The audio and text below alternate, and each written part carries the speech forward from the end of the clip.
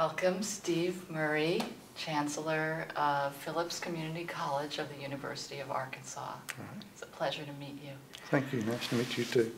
You're an Achieving the Dream college, and you've been recently recognized around your work to do with equity. Can you tell me a little bit about that work and your efforts there? Well, our college serves a 5-county service area. 3 of the counties are among the 100 poorest counties in the nation, according to the most recent census.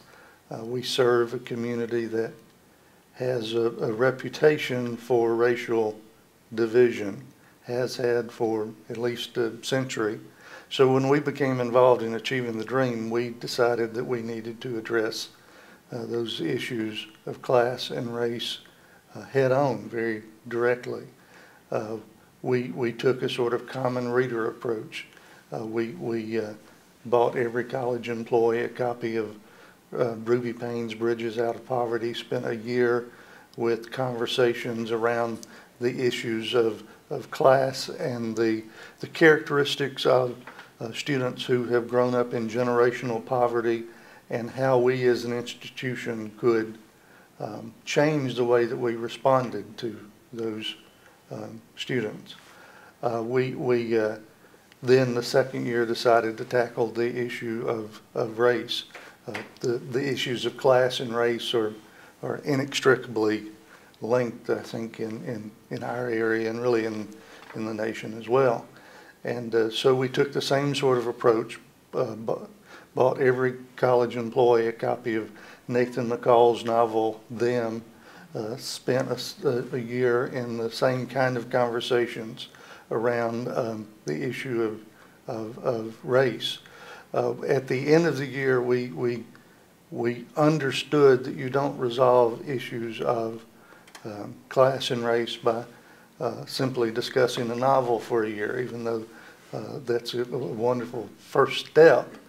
But we wanted to continue those conversations, so we worked with the Clinton School for Public Service students in creating a curriculum that we could use for a grassroots, small group, dialogue to action sort of approach to conversations around the issue of race. We piloted that with faculty and staff. We've rolled it out now with our faculty and staff. We are beginning the conversations with our students. I think those conversations are particularly important because most of our students have never, until they come to Phillips Community College, they have never been in a racially integrated class. That's a little surprising in 2012 in the United States, but that's the reality that we face. And then this next fall, our plan is to take those conversations to the external community. And it's the sort of thing that we can keep going as long as there are groups of people willing to come together and engage one another in civil conversation about this issue. I don't think it would have ever happened without our involvement in Achieving the Dream. We had always been the political and racial neutral ground in our community. We are one of the few institutions whose student demographics reflect the county's demographics. And we had always existed in that racially divided environment by ignoring the issue. We were the neutral ground. We dealt with it by simply pretending that the 600-pound bear in the corner wasn't there. And if you look at the way that we as a country deal with the issue of racism, racism is the only social problem in our country that we think we can make better by ignoring. Every other issue, we think the way to begin to resolve it is to get it on the table and talk about it. Racism we want to deal with by pretending that it doesn't exist. So for the 40-year college of the history of the college, that's how we had dealt with that that issue and survived in a racially divided community.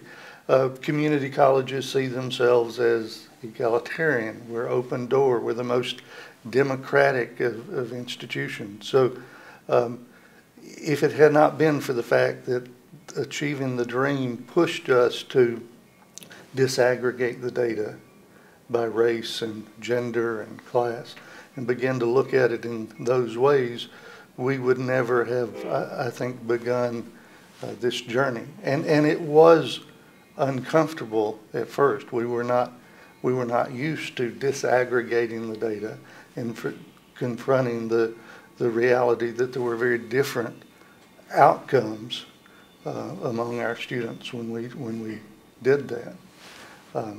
So I don't think we would have ever begun the journey without our involvement in Achieving the Dream.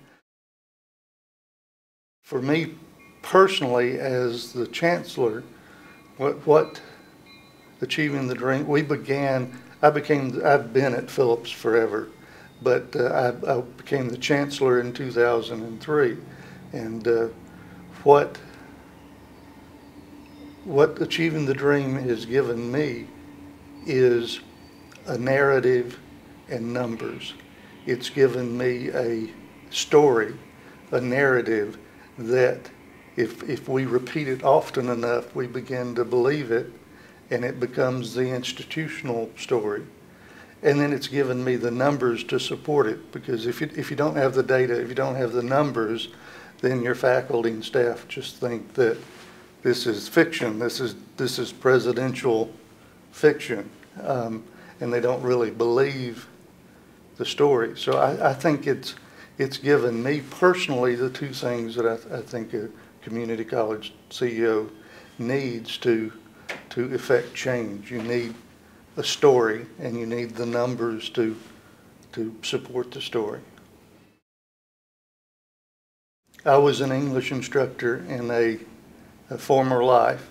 Our Vice Chancellor for Instruction has been an English instructor, so the notion of story became very natural.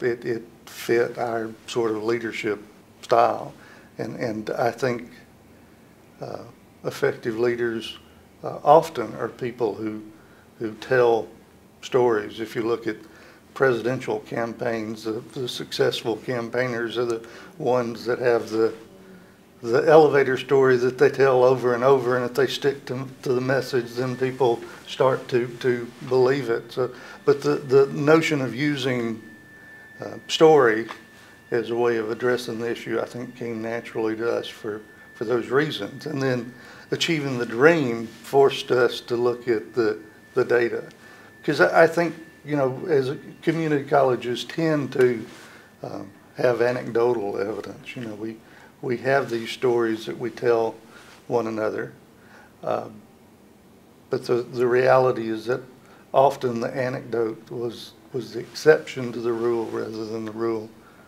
itself. So Achieving the Dream, with its emphasis on creating a culture of evidence, sort of forced us to look at what the data said our story was, whether our narrative was fact or fiction. We tried something new this year by collecting student stories, and some of your students jumped in to make videos, and maybe you could tell me a little bit about that effort, how you promoted it, and some of the stories we got. Okay.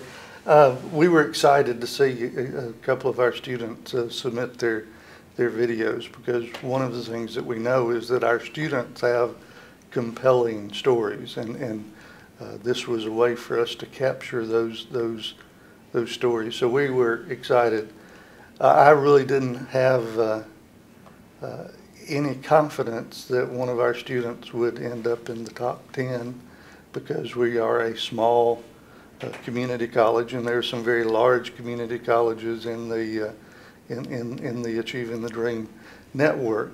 But one of the things that I did was I posted on Facebook and sent an email to our college list and our college student list, telling them that if one of our students got the most votes, that I would wear a sock monkey hat for a week to work in celebration of that. So I think that might have generated a few votes. It was not enough to put them at the top at this point, but it did generate some excitement. I had one employee add to my collection, give me a pair of sock monkey slippers to wear as well, and a sock monkey Jack in the Box. So all of a sudden I've become a collector of sock monkey paraphernalia. But we were excited to have our students tell their stories. We have become encouraged to try to do that more often and capture more of our students' stories. Well, I hope to see you wearing the sock monkey, and thank you so much for sharing. We really enjoyed it. You're welcome. You're welcome. Thank you. Okay.